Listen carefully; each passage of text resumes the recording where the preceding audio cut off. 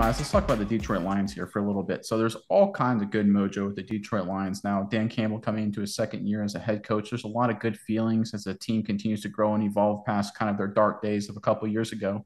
But in these good feelings, there's more than just good vibes. There's a lot of really good news in terms of the culture and the environment too. And I know you got some specifics there.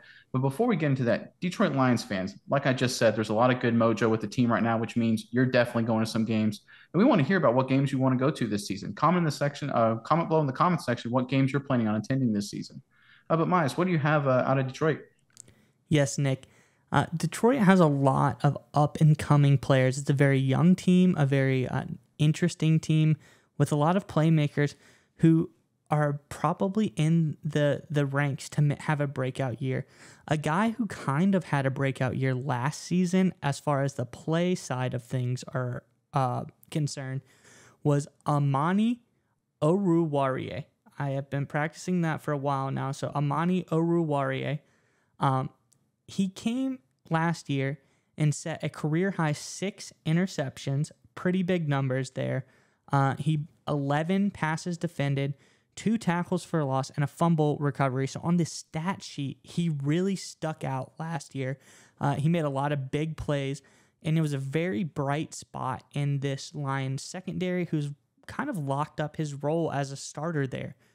But on the opposite side of things, there's 2 sides to being a, superstar player.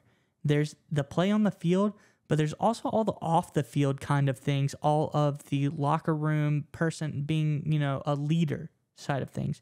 And that's where this offseason, Oruwariye has really stepped up as a leader in this Lions organization. And Dan Campbell said from this time last year, he really feels like a true vet now. He's a guy who understands what he's capable of. He understands what he's good at and what he can do and what he needs to work on. He's a pro right now. He's practicing like a pro. He has a really high comfort level, and he's very confident, and it's all great to see. So that's high praise from Dan Campbell about Oruwariye and what he can bring to the table as a leader now that his play style has been at the level it is needed to be. What do you think, Nick?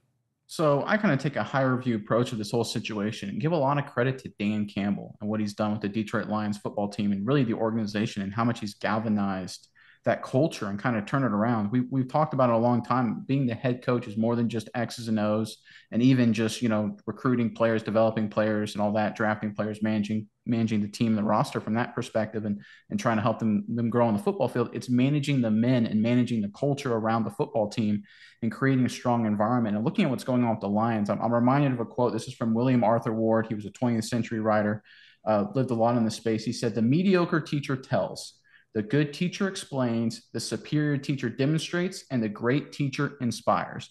So last season, Dan Campbell was demonstrating. He was showing, hey, this is how we're going to show up. This is going to be our attitude. We're going to bite kneecaps. We're not going to care. We're going to be a tough physical football team.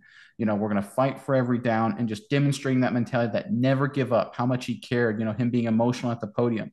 And now we're seeing this season going into 2022, he has inspired people on this roster. He's inspired the players to take on additional leadership roles. And I think that's so indicative of a strong culture. And that goes back to Dan Campbell and what he's instilled in that locker room. And I think it's going to be a powerful force for the Detroit Lions because while the Lions have upgraded the roster tremendously, they're a much better football team on paper this year than they were last year for numerous reasons that we've gone over a bunch. They also have a little bit easier schedule. So while things are aligning for them on the football field, the fact that off the field and in the locker room, a lot of the things you mentioned are also pushing that direction is a strong indicator because that's really the difference between, good teams and bad teams because even bad teams can have a lot of talent. But the Cleveland Browns are a great example of that, right? But terrible culture, terrible issues, and they just seem to always disappoint.